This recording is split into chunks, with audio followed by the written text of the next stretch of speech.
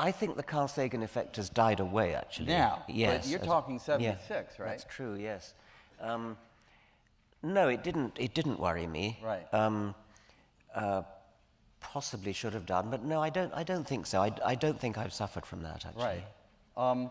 So, of course, from there, you've gone on to write a variety of other books expounding the various ideas of evolution, and you've, of course, as we all famously know, moved into the position as one of the strong proponents of atheism. I made a joke about it early, but it wouldn't, if you don't mind, can we spend a few minutes talking about God, if that's okay?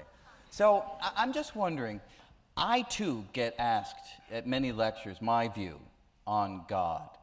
And my typical answer is that, sure, there could be a God that's behind it all, and what we're doing as physicists, chemists, biologists, working out God's laws. And if that's how it is, I am thrilled to be part of that noble journey. I then add by saying, look, there's no evidence for that. I don't see any reason to believe that. And if what we're doing is just working out the laws of physics or chemistry or biology, and that's all that you need for a universe, I'm thrilled to be part of that journey. So the bottom line is, from a sociological, from a historical viewpoint, religion's very, very interesting, but it's kind of profoundly uninteresting to answer the deep questions, because I feel like all I'm doing is replacing one mysterious set of words framed scientifically with another set of equally mysterious words that are framed non-scientifically. Yeah. Now, I should say, after I say that, I always apologize, because I am all for hedging your bets. I'm not beyond that at all. What do you think of that view? Well,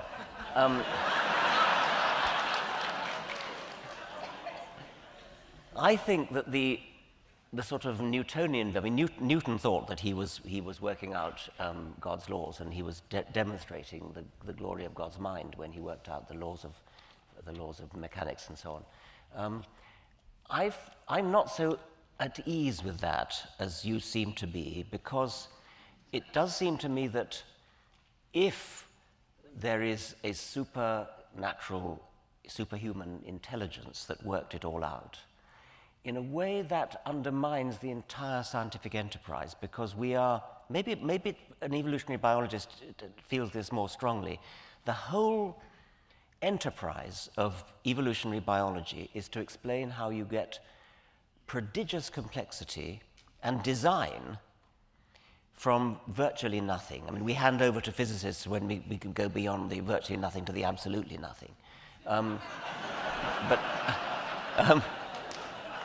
But if you start from start from quite an advanced level, bacteria, and work up to mammals and humans, we have a working theory which we know is true, which explains how you can go from great simplicity to prodigious complexity, and finally to the sort of complexity which is capable of designing things, of creating things, of working out how to do things.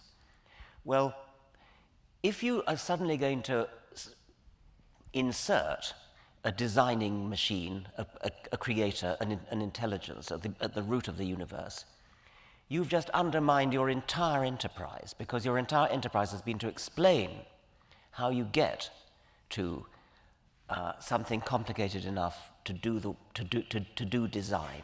But even if that being just set in place the laws and then stood back? Even that, even the deistic God who sets the laws in place and withdraws, if those laws, if the implication is that those laws were cunningly designed, cunningly crafted, as many people think they were, so that atoms should come into existence, so that chemistry should come into existence, so that stars should come into existence, so that nuclear reactions in stars could produce the elements, so that they'd explode and we'd get a suitable chemistry to make life, and then the origin of life and so on. If the deistic God thought all that through and set up the laws of physics, then he would have to be damn clever. He would have to be the physicist to end all physicists. I don't care if he then withdraws. He needs an explanation in his own right. And it seems to me that the noble scientific enterprise is to start from as near nothing as you can get. Yeah.